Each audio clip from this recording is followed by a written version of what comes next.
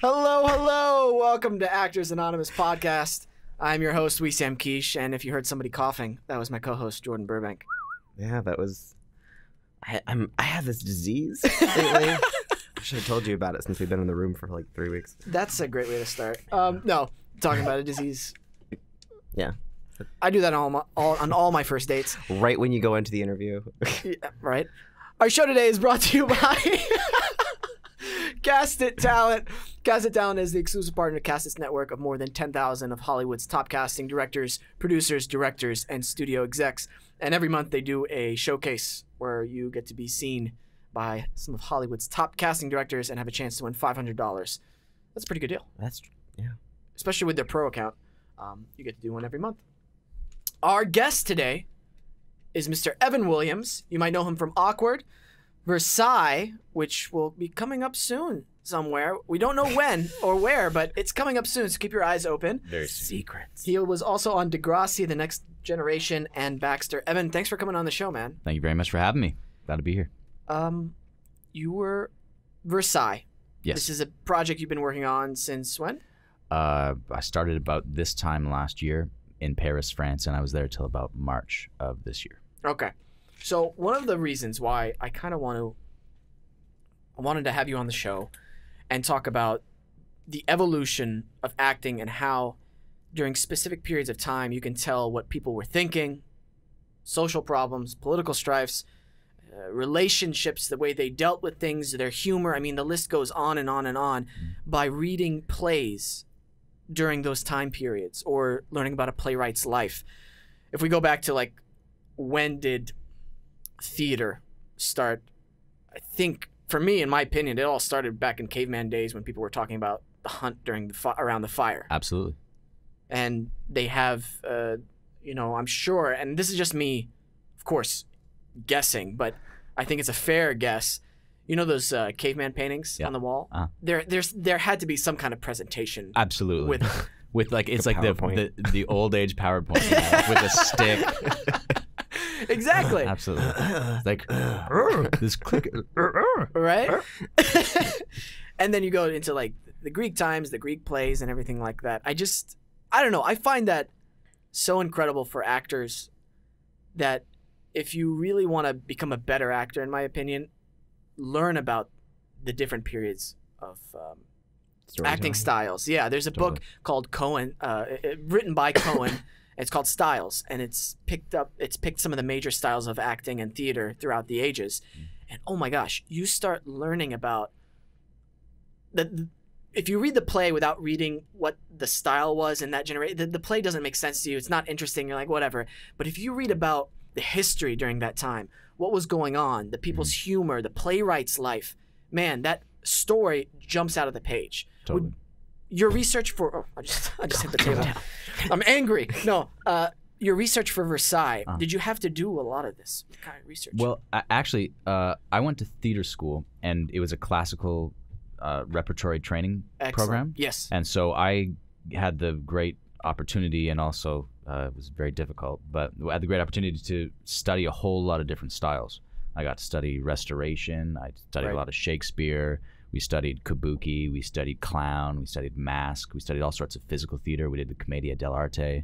We did a whole bunch of different styles, and it was almost like we were given a sort of tool belt, and we learned all these tools, and then we just sort of whip out the ones that we need when we need them. Right. And we also learned realism and modern techniques, and Meisner and all those, Stanislavski and all those things as well. Right. But I was really fascinated by the older stuff because of how physical it was. And I think one of the differences in this day and age is that a lot of acting is sort of inside out, because we're used to, maybe I'm jumping the gun here, but I feel like we're used to, as an audience now, seeing human beings in a frame.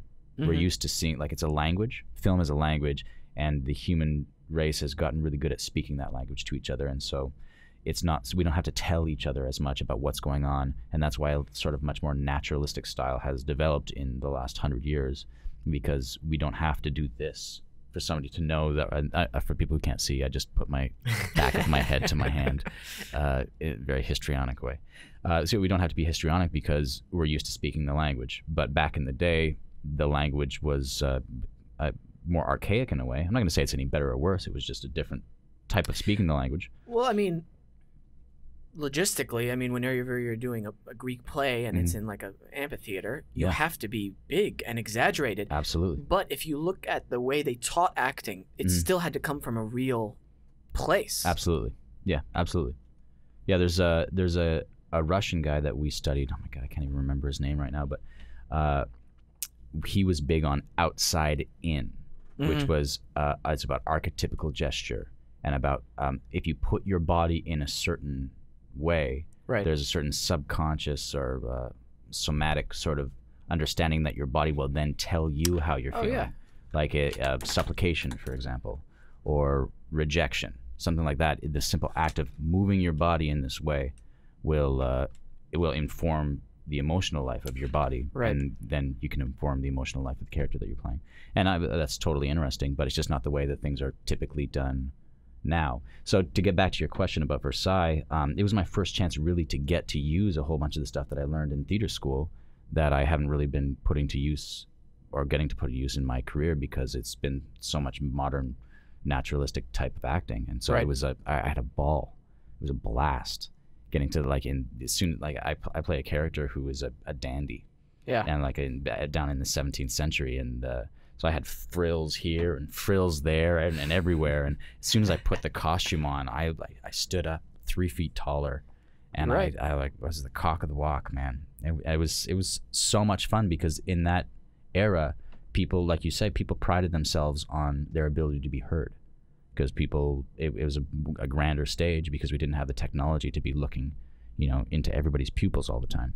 And so it was like that on the stage, and it was also like that in life. And because of the story of Versailles, sort of about the court of Louis XIV as he rises to power, it is sort of like a stage for all these characters as they're sort of trying to one-up each other and trying to grab onto the coattails of the king. Are you saying it's like the modern-day Housewives of Versailles? It's very much, yes, very much like that. In fact, we made that joke from time to time, except it's like a little bit more backstabbing. Like how they were back then, huh? Yeah, then a little bit more death, like a little bit more like it's pretty high stakes. Like people are dying left and right. Have you ever? I want to get back to Versailles, but I was just curious. Have you ever done Animal Instincts? Describe that. Or Animal Essences, excuse me. Oh, like kind of like working with an animal for a character? Right. Absolutely. Yeah, I'm a part of an acting studio here in LA called the Lonsdale Smith Studios, and that's one of the things that we'll do for every character is we'll explore and we'll get into the physicality of the animal. Right. Yeah. We did that in college. I went to the University of Tulsa, and I had a great acting program there, and it was like kind of we went through like a lot of the styles you were just mentioning. We studied over there as well, and I just love how as an actor you have all these different techniques, styles, different tools of the trade. And will you be using every tool on every single job? No. And will it work for certain roles? Maybe, yeah. But it's as the actor, it's like, okay, you pick and choose to see what works. And do you find it helps instinctively, the more you've studied, that you just kind of trust your instinct more because you've trained? Or how do you deal with that? Because that's something, this question really, literally just popped up right now. Yeah. And we'll get to Versailles. I know there's a lot of stuff I want to talk about. But it's all gravy. I just filmed an audition yesterday, and I had an instinctual pull to it. And then I kind of suppressed it for a second. I'm like, no, I'm going with the instinct. And then I did the instinct, and I was like, it was the right thing. Have you found yourself trusting your instincts more with the more training you've done? Yeah, definitely. And I feel like the one of the differences in having trained for myself anyway is that the instincts were always there. I feel like as actors, we illuminate our imaginations as children, and it never really leaves. Like our way of seeing the world through the specific perspective that we have is tied to how we feel and the things that have happened to us. Right? Our perspective defines our reality, and it also defines our imagination. Right. But the difference is through the training, I've been able to get rid of some of the fear that will keep me from actually reaching those true impulses that are always there. They're just sort of buried underneath a kind of a layer of fear and self-doubt and those things that every actor deals with on a regular basis. I mean, that's part of it. And if we weren't dealing with fear and self-doubt, it would mean that we don't care about it and we should likely be doing something else. Right. But yeah, like for the training, it makes me more able to not so much not have the fear, but makes me more able to face the fear and say, okay, you know what, I'm afraid. I don't know what I'm doing here, but I do know kind of what I'm doing. So I'm ready. It's like I'm ready to be unready, as opposed to I feel like some actors starting out, they feel like they have to have all their shit together. They have to have it all together, and they're like, okay, don't screw up, don't mess up. I got to do this right. And I feel like that impulse, that's a kind of a fear-based impulse, which is going to lead to us being, in the end, unhappy with our work because it didn't really come from the wellspring of the thing that brought us there in the first place, which is our imagination and a desire to communicate a true story. That also comes from the fact that whenever you're thinking, I need to do this right, you're not thinking about the character in the moment. You're not in the moment. Yeah. Some of the best scenes are mistakes that people make. Like, I feel like there's choices that people make even by accident that you're like, that was perfect. Oh, yeah. It just comes out instinctually. The stuff that slips out the cracks. Yeah, it's like the happy accident. I live for that. I love that. I don't know if this was necessarily an accident, but the director kept it in. You've seen Ocean's 11, right? Yes, I have. So it's when Brad... Have you seen it? Jordan? Yeah. Oh, sorry. Wow. I was lost in your eyes for a moment. The first time I heard the Beatles. It's when Brad Pitt and George Clooney, they're talking about robbing the casino, spoiler alert, and George Clooney's trying to convince Brad Pitt to, rob the casino, why he needs to do it. Yeah. And George Clooney's very natural in the way he's speaking, and then they kind of step into the elevator after he said his speech, and he's like, do you think I rushed it? And Brad Pitt's character goes, no, it was fine. It was good.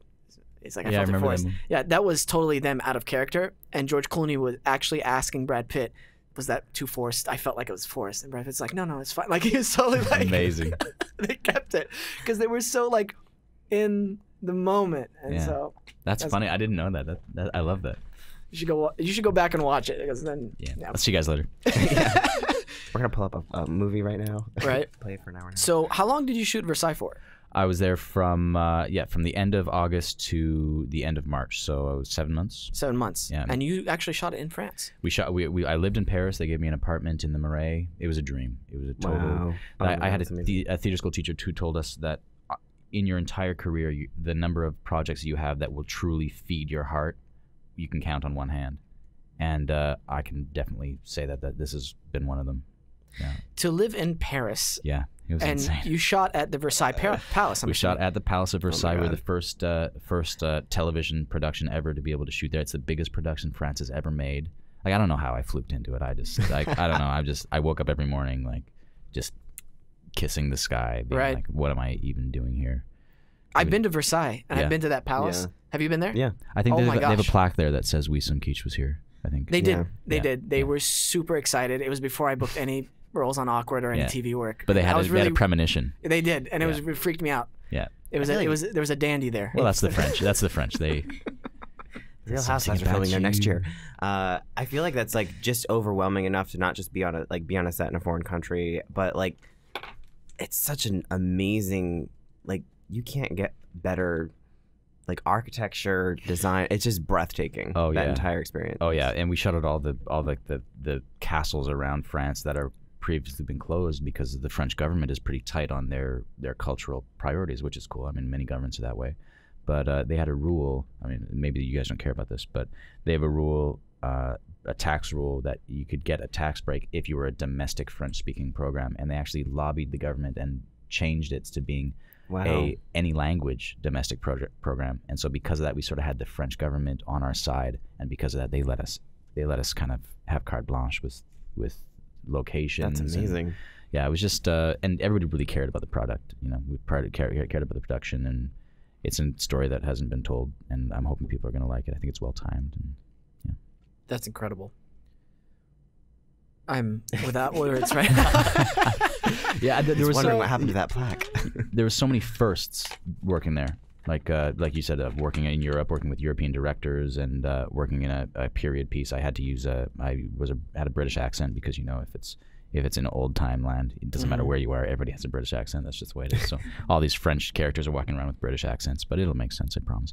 And one of the other things was my character is a homosexual on the show, right? Which was the first time that I ever played a gay character, and was a revelation. I had so much fun playing a gay character.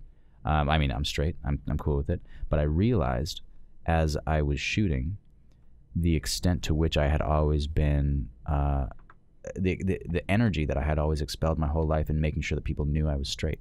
I don't know, maybe that's coming from Canada, Canada coming from like a prairie province, right? Cowboys and stuff. I don't know, but I just realized while I was doing that shoot that we as human beings have a reservoir of power in both what we say and also in what we don't say. Right. And I realized in sort of my ambiguity that I didn't need to prove anything to anyone, and that informed my life a little bit, and also informed my acting a little bit, and made me a little bit freer. And like what we said about the training giving us the opportunity to sort of be free. It was well, sorry, go ahead, Jordan. No, I was gonna say, how do you throw yourself into a situation where you have all of these firsts being a performer, and like, were you like nervous about that? Like, oh yeah, sure, totally, yeah. But what you do is you throw yourself into it. Yeah, I mean, like that. Well, that's what I did. I mean, it's the same thing as getting into a pool. I don't want to dip my toe. It's excruciating. And also, you have so many opportunities to decide you don't want to do it. Yeah. And yeah, I'd be like, as an actor, I think we're always honing the skill, which is to jump. And so by that nature, we always have like more opportunities to jump is more opportunities to learn. And the bigger the jump, the more we learn. I really like the idea and the mindset of just letting it all go, to free yourself a little bit. Well, that's what we all want, right? As an actor, you kind of have to be like that. Yeah, well, I think that's what humans want. I mean, I think that's why humans like to watch stories, so they can let themselves go for a second. I'm kind of hesitant to say though, like, do what makes you happy, because in today's day and age, like, you know, it's like people are crazy. Sure. They'll take things, the enjoyments of life, like, yeah, I want to go drink a bottle of Jim Beam. You know, I don't know why they sound like that. All of a sudden. Jim Beam. But it's. I don't know. I'm really researching you. There's a whiskey named Evan Williams, and I was like, I had heard that. Yeah. I'm sure you never got that. They don't have ever. that. They don't have it in Canada, actually. They don't. I was surprised when I got down here. You should just bring it back. You'd be like, guys, I started a distillery. Yeah. It's kind of frustrating for me trying to do research on you. I'm sure it's double frustrating for you. Yeah, because then I want to drink. Well, it is. You know, I thought for a while I should make my name Evan Martin Williams. Just because it'd be maybe more visible, but also I'm like, I don't care about being visible. I just want to tell stories, and if my work will speak for me, then people will figure out my name. Maybe that's stupid. Maybe I'm not much of a businessman, but no. But I don't know. So then, what are your priorities in life? It seems like just like what's the things most important to you in life? Well, I actually became very clear on that once I moved to LA, because I feel like LA is a place where the current is very strong. And maybe you'll agree, like the sort of the pillars of society here are not necessarily like morality is not really one of the great pillars of society here. It's more sort of like youth and beauty and money and fame. Right. And none of those things actually matter, like in the long run of anything. But considering that we're on a ball flying through space. Right. And all like had been like rushing towards our own demise since the moment we've been born. I don't mean to be macabre, because without the ability for something to expire, there's no reason for it to have existed in the first place, and like, you don't have sweet without sour. So that being that as it is, that being a given, that we live for a limited amount of time on this earth, being in this city, I feel like you either get swept away by the current or you get strong by swimming against it. And living here forced me to ask myself, who am I? What do I stand for? What am I doing here?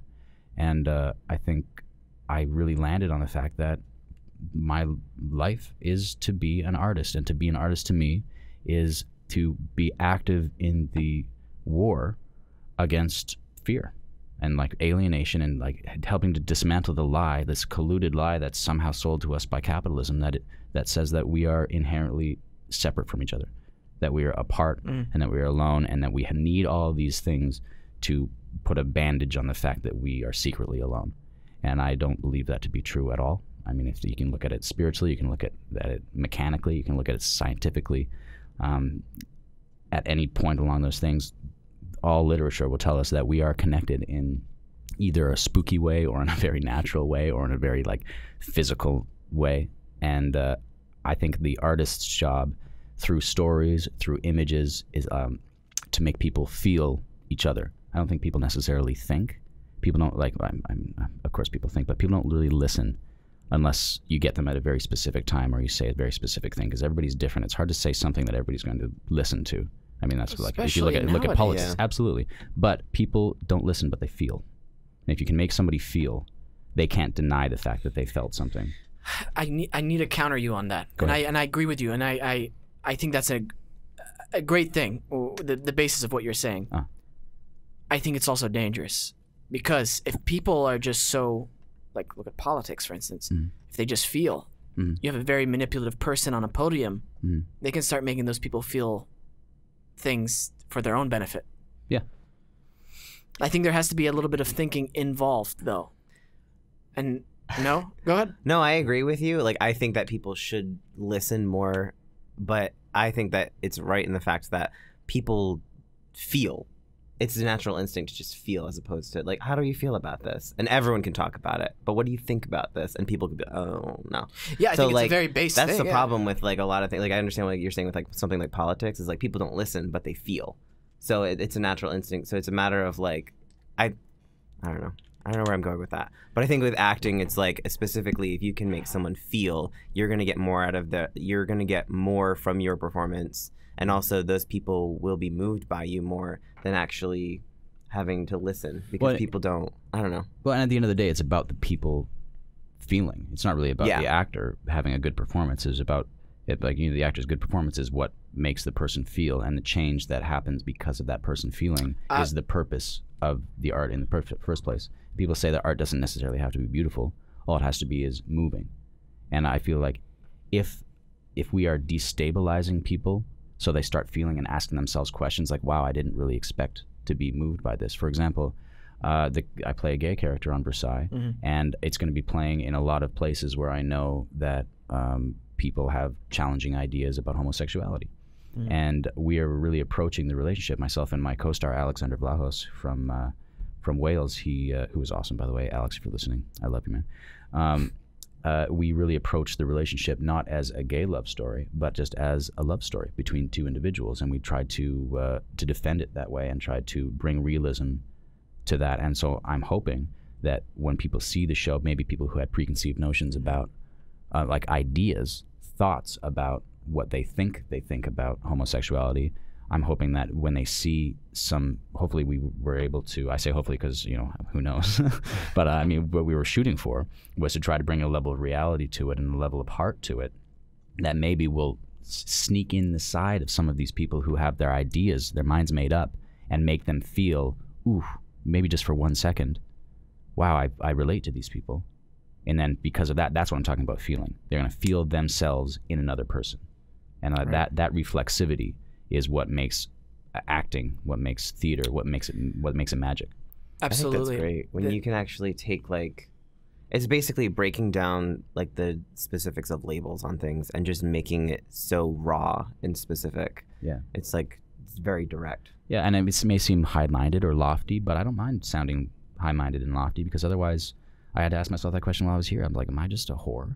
Am I just trying to, like, yeah, because it's easy to feel that way. You're like, carting yourself around to all these auditions and being like, pick me. And at the end of the day, do I want that on my tombstone? Do I want to be like, he was a really great whore? That's, I'm never too far away from thinking. I want that as like a sub, like an asterisk.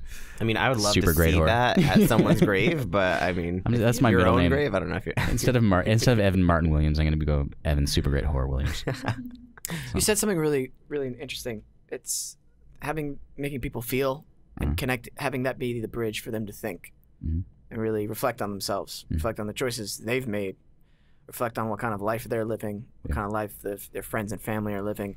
I think that's so crucial, because it's so easy, man, to get kind of wish-washed by your emotions, whichever way the wind breezes. You kind of like, oh, I'm upset, I'm really upset, oh, I'm really happy, something really good happened to me. Yeah. There's a great book I've mentioned on the show before. It's called The Hermetica. It's by Hermes Trisgrate. He was like a philosopher during ancient Egypt. And he talks about how to try to keep your emotions, like a pendulum switch. It goes to the left, to the right. Yep. Try to keep it kind of in that middle, that peaceful Zen place. So if something good happens to you, Don't get overly happy. Something really bad happened to you, don't get overly sad. Just kind of stay in there. Yeah. And it's not to keep you cold-hearted. A lot of people's initial reaction is to be like, oh, no, then you're cold. You don't feel anything. No, it's just about it feeling appropriate. I don't know, to be more in control of your emotions and to kind of elevate yourself. Totally. I feel like a lot of extreme emotion, too, is about reacting to our reactions. Like there may be something that makes you upset, something makes you angry, but then you go through this loop, which is like, oh, man, I'm so angry about that. And then you get angry that you're angry. And then you get angry that you're angry. And then all of a sudden you're red in the face and you're freaking out and you're jumping out of your car on the highway and you're clubbing people. It happens to me whenever I'm like, you ever try to argue with somebody in the past where you like, it's a losing battle. They're not going to change their mind. It's a very... I don't know what you mean. I don't know why you're saying that. You know what? No, but it's... I don't know. For me, I've encountered like that people before about, religious things, political things. Sure. I'm not going to mention this stuff on air, but... And then I just got names. You want names? You want social security numbers? No, but then I stop myself and I kind of look at them and I'm like, okay. There's nothing I could say is going to change your mind or produce a positive effect on you because of where you're at mentally. Totally. So it's, I don't know, there's like a peaceful... What's that? I said because they're not listening. There you go. It's like what we say on the show. Always remember to listen, think. Don't say it because they're going to think we're ending the show. Bye. So see, I come from a different perspective though. I don't want to say mood swings, but I like the extremes of... As a writer, like I benefit more from like, oh, this is dark, I can use this. Right. But I don't think that's taking things. You're not like. Yeah, I think that's like a very leveled and like that's a very thoughtful approach. Like you're like, ooh, high emotion, I can use this. The fact that you're using it means you're employing it. As opposed to like, ooh, high emotions. Yeah, I'm too happy. Yeah, that's what I think. That's what we're talking about. We gotta take a quick break, but when we come back, we're gonna be talking about a little bit about your audition prep, if you wouldn't mind talking about that. We have some listener questions, and we will be playing the infamous game. I haven't said the title yet. So, oh, you haven't said the title? Oh, okay. So a secret game. Oh gosh, I don't even know the game. Secret game. We'll be right back. Casted Talent is pleased to support Actors Anonymous. Casted Talent, for more than a decade, we've been working to make sure that the right actor has the opportunity to compete for the right job and has the right online tools to pursue that job. The Casted Talent Online Showcase, Gig Finder, major open calls like Star Wars and Jungle Book, and feedback by Casted certified casting pros within 24 hours. CastedTalent.com, @CastedTalent, and Casted Talent on Instagram or Facebook. # right actor, right job. Put a flavored condom on your head because your mind is about to get blown. High school is over. Blackout party at the beach, bitches! You're legit popular. Ah, Maddie McKevin. You have to tell her. I still want to be with you. You still want to be with me? Welcome to the Enchanted Fantasy Prom. Be sure to sign up for the raffle. You could win a rainbow. Awkward. Season 5 premiering August 31st at 9/8 Central. Only on MTV. Are we back? Wait. We're back. Not be talking. We're already back, and we're going to keep it. Yeah, all right. How are you doing today? You were just talking about being patient zero. I want to be patient zero. That's a weird thing to say. I want Explain in life, to our guys. listeners. If I ever get an acting gig, I want it to be one scene where I come into a room and I go, shut it down. And I just leave. That is pretty forceful. Right? What kind of physicality, what kind of animal essence do you think he could portray with I that? feel like maybe like a little bit of bulldog. Yeah. Like just it's all on the neck. Shut it down. Yeah, just like that. You just became Southern too. Shut it down. Shut it down. Right now. That is the most ridiculous. It came out so naturally. Shut it down. Practice bulldog in the mirror. You don't do that? Yeah. And patient zero. I want to be patient. In real life, I want to be patient zero on something. In real life, you want to be a patient? I don't want it, actually. I imagine it will happen. Like Ebola 2? Like whatever killed off the dinosaurs comes back and it starts all over again. There's no patient zero with a meteorite. Yeah. It just opens some type unless of you take a rocket ship yeah. and you go and ride the meteorite onto Earth. I'm gonna go to a space museum and just break open rocks and like inhaling stuff just to see what happens. I love the balance of this episode so far. We had such a deep conversation in the first half. The second one is wow. Polygon Pete time. Question, Yes. Evan. Sir. Your audition prep. Mm. What's that like? Is that different for every role, or do you kind of just go with your instincts nowadays? I feel like it depends on my situation. Like if it's pilot season and I have no time, I'll be shooting from the hip. And I think after doing that for a couple pilot seasons, you get more easy with doing that and less guilt about like, oh my God, I don't have enough time. Because for a while, that's actually a legit concern, feeling like you want to spend more time with it and you're not bringing your best self into the room. But I realize that my best self will be there if I allow it to be there, as opposed to trying to construct my best self and make sure, because then it goes back to what we were talking about trying to do a really good job. I feel like, yeah, an actor trying to do a good job is not as exciting as an actor who is like flailing and going down. Like that's what I'm talking about, like failure. Right. There's two ways to fail. You can either fail in or fail out. And for auditions, I feel like that's my mantra is I want to fail out. I want to like, if I'm going to go down, I want to go down in flames. I want to go down in like a burning ball of glory that people are going to be like, wow, that was ugly, but I'm not going to forget it. As opposed to like, well, that guy did pretty much everything pretty good. Because I thought nobody's going to hire that guy who did everything pretty much pretty good. They're going to hire the guy who they're like, what the was that? Right. And I got an acting teacher who says, try to lose the job. So go into an audition, try to lose the job. Because they don't like it's Sorry. It just made me giggle a little bit. Yeah, well, because your mind goes wild, your imagination goes wild. Yeah, within reason. Just start listen, knocking things over. Yeah, no bodily fluids. Just pull out a knife. Let's yeah, do this. Yeah, Let's do this. Let's do this, fucker. Yeah. Why did you turn Spanish? Oh my He's God. a cholo. So that's kind of really what I've been focusing on recently in my auditions is trying to take the onus off of myself, and that is I'm an actor who prepares. Like I came from Canada, came a long way to be here.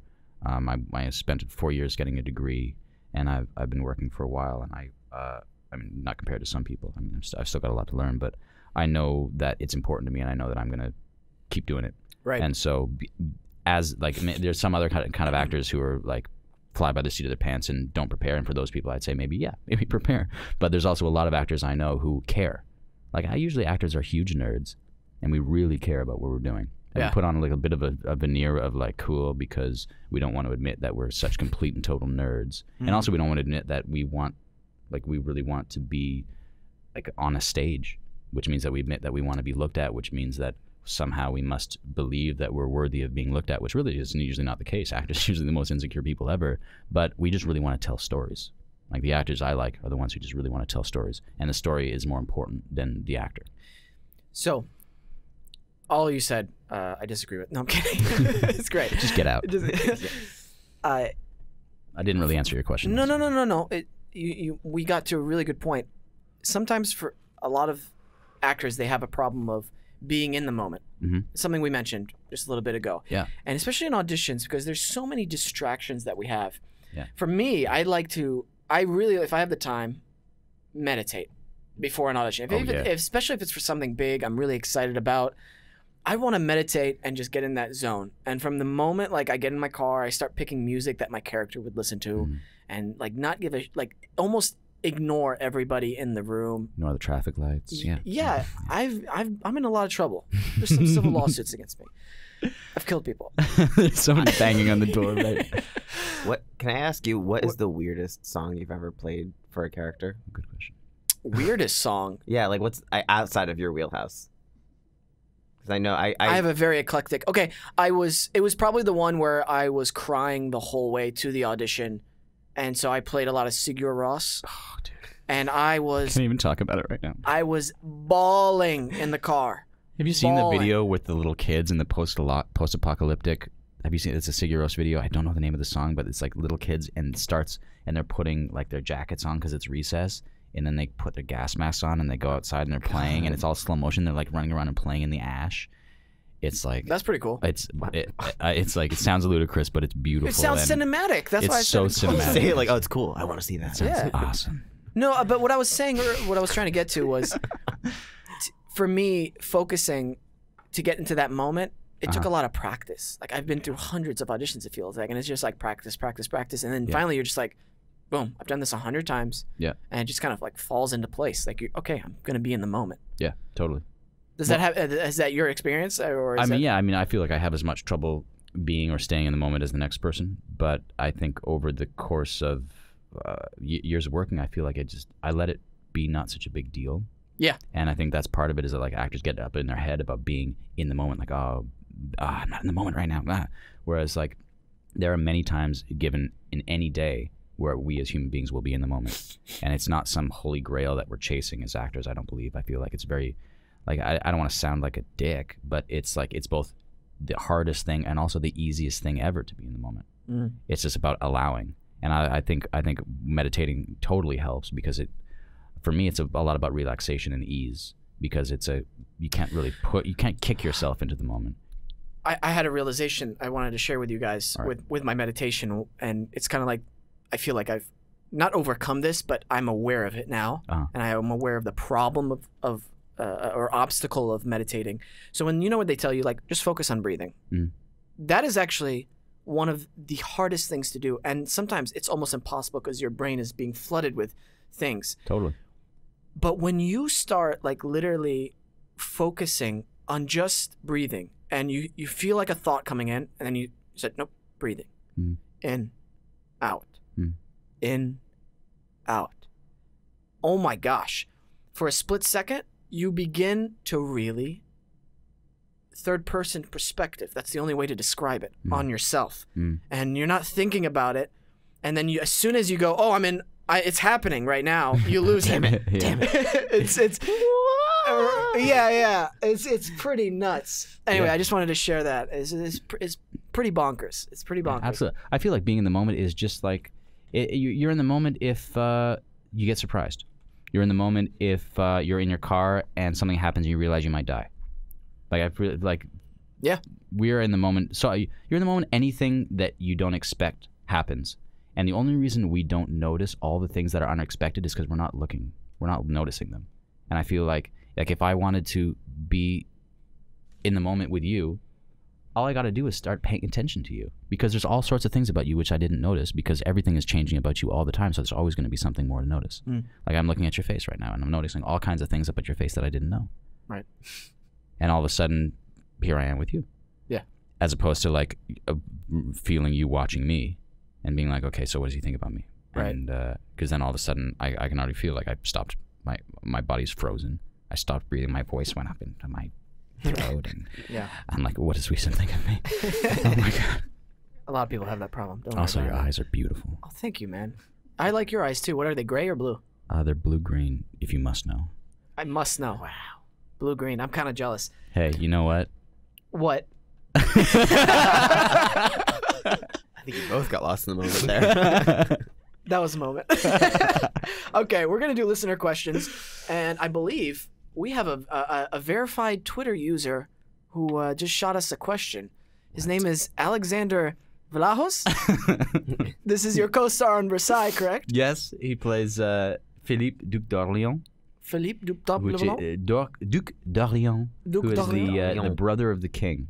And all the characters in Versailles are real characters. Well, most of them. The majority of the characters in Versailles are real characters, and the actual events of history are real events. And truth is stranger than fiction. You're going to see. Anyway, this guy does some crazy shit in the show. Crazy. Wow. Capital C crazy. Well, Alexander, why did I say it with an accent? Alexander. If Chivo and Monty... My character's name is Chevalier. Ah. And his character's name is Monty. Gotcha. So if the two characters in Versailles that you guys play could go anywhere in time and space, where would they go and why? Hashtag Ask Evan. Hashtag Ask Evan. Yeah, so his character's name is Monsieur Philippe. So Chivo and Monty, those are our pet names. If we could go anywhere in time and space, I would go to the far-flung future. Well, with Monty, Chivo and Monty together, and once you see us together, you're gonna understand we're like we're a couple of dandies together. And I would go to the super far future. Okay. And then I would attempt to kind of bring the old style to the new future. and like we like have a new renaissance basically, and then we would rule with like, I don't know, not the iron fist, but like the lace gloved golden fist.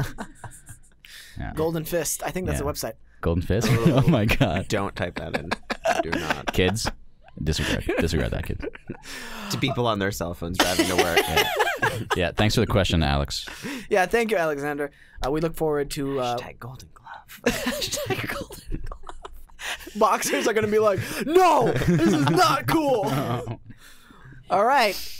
We have a little bit of time left. I think it's game time. What do you think, Jordan? Game time. Game time. The game is casting call.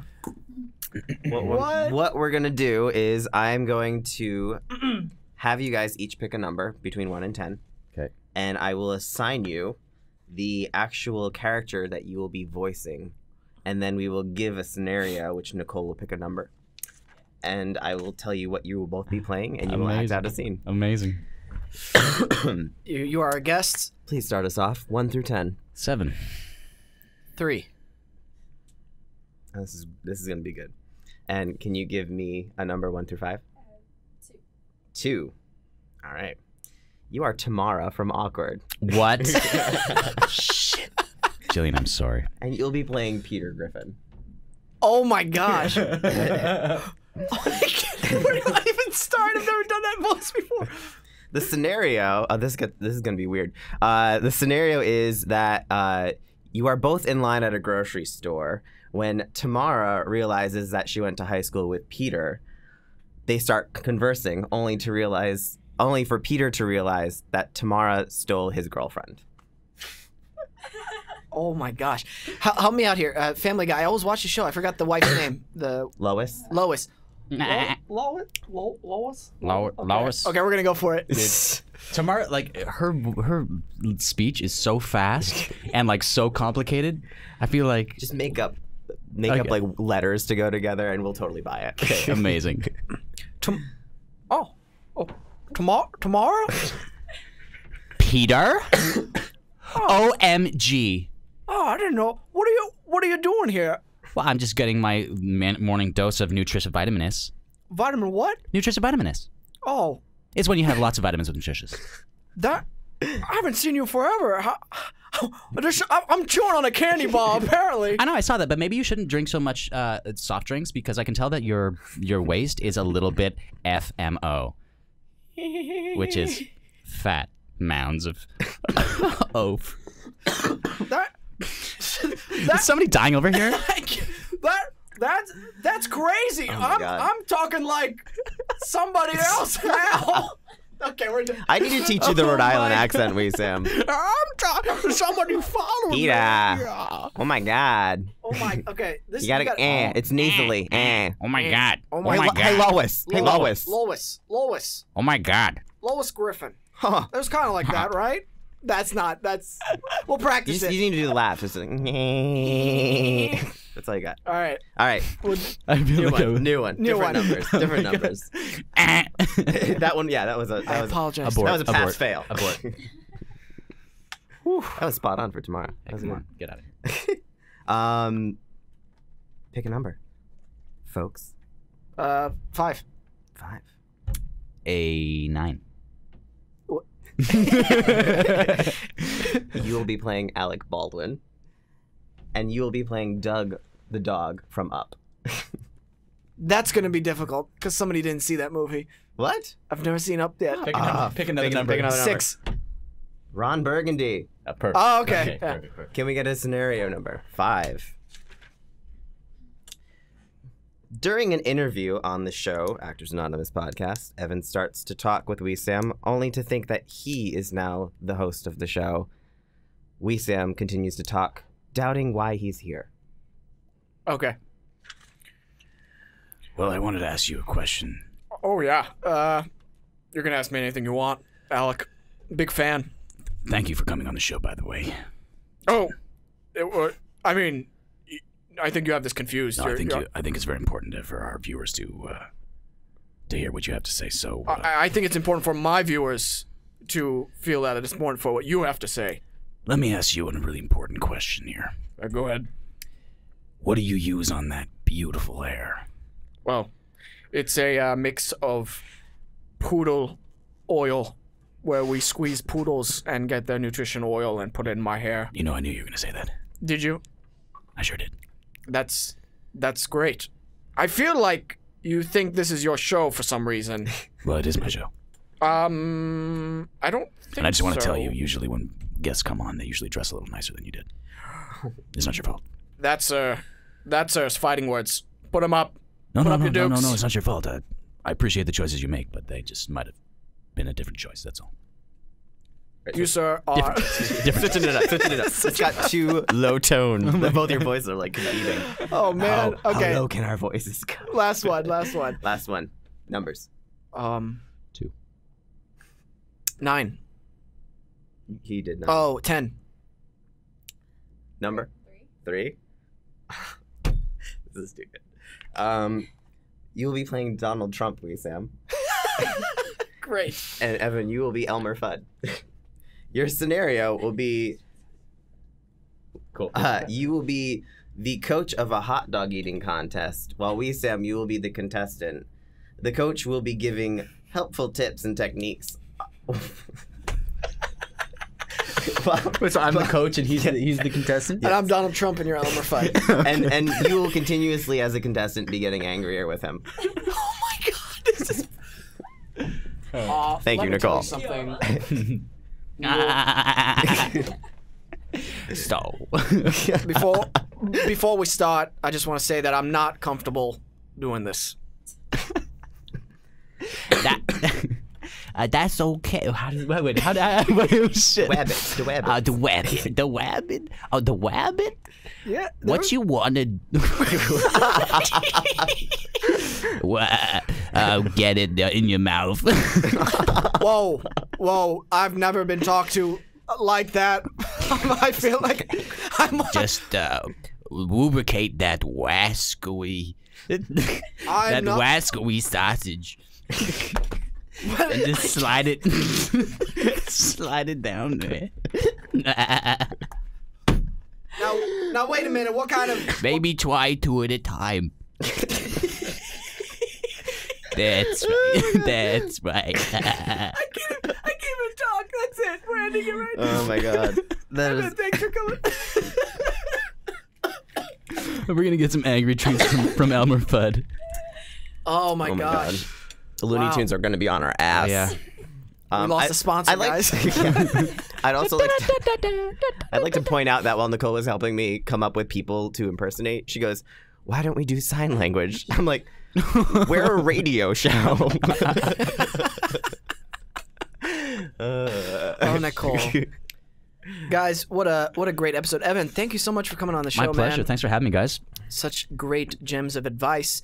If you can leave our viewers with one piece of advice for the struggling artist or the working artist, what would you give? I'd say that the world doesn't want who you think you have to be. The world needs who you are. So be who you are. Excellent. And you're already that thing. So excellent. There you are. You are on the interweb, correct? I'm on the interwebs. I am. Where can people find you on Twitter or Instagram? Twitter, my handle is at Evan_M_Williams. And Instagram, Evan M. Williams, all one word. And Facebook, Evan Williams Official.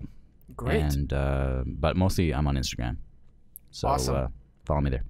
Big thanks to Alexander Vlahos, correct? Yeah, thanks, Alex. You're a co-star on the show. You're a gem and a peach.